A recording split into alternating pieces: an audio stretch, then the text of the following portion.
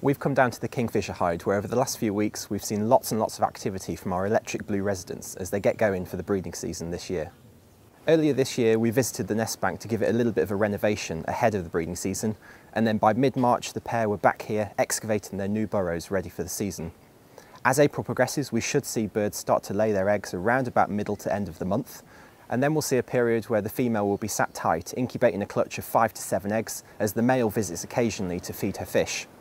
Once the chicks hatch, it's then lots and lots of activity, with the male and female regularly visiting these chicks, feeding anything up to 100 fish a day for a 4-week period before they're ready to fledge and venture out into the wild world on their own. So over the next few weeks we should see lots and lots of activity down here at the hide and the nesting bank. Our volunteer guides in the hides will be on hand to help you identify the birds that you can see, but see if you can pick out the male and female yourself. The male has got a long black bill, and the ladies wear the lipstick. They've got that orange lower mandible. And once the juveniles fledge, after that 4-week period where the mum and dad are feeding them frantically, they'll hang around the nest site for a few days, and they're usually quite easy to recognise. They're a dirty, smudgy orange colour. But it won't be too long before mum and dad will chase them off. They'll be going for a second brood. So as the summer gets going, we should see all of this activity take place all over again. So there's a great opportunity for you to come down and see what's going on. But you can keep up to date with the exact timings of what's happening here at the nest bank at the Kingfisher Hide. Follow us on social media through our Facebook and Twitter pages. Head on to the sightings page of the website to see what's going on down here.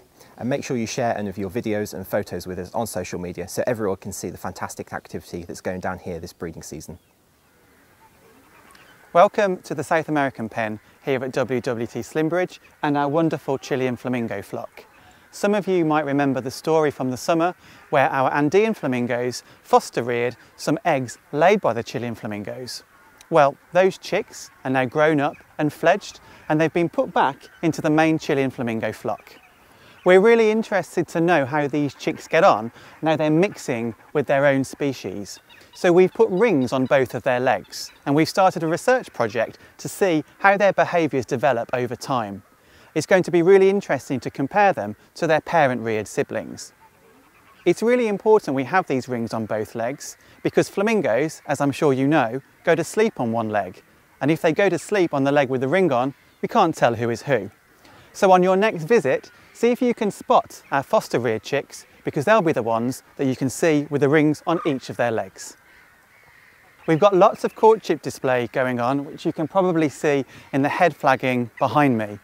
And they're not flamingo sandcastles, but those big piles of sand are what the birds will actually use to build their nests. The Living Collections team prepares the site for the flamingos so that the best conditions are available for them to start breeding. And that's really cool for our research too, because we'd like to know how our foster-reared chicks and how our parent-reared chicks develop behaviourally at the same time, and how eventually they might turn into parents in the future.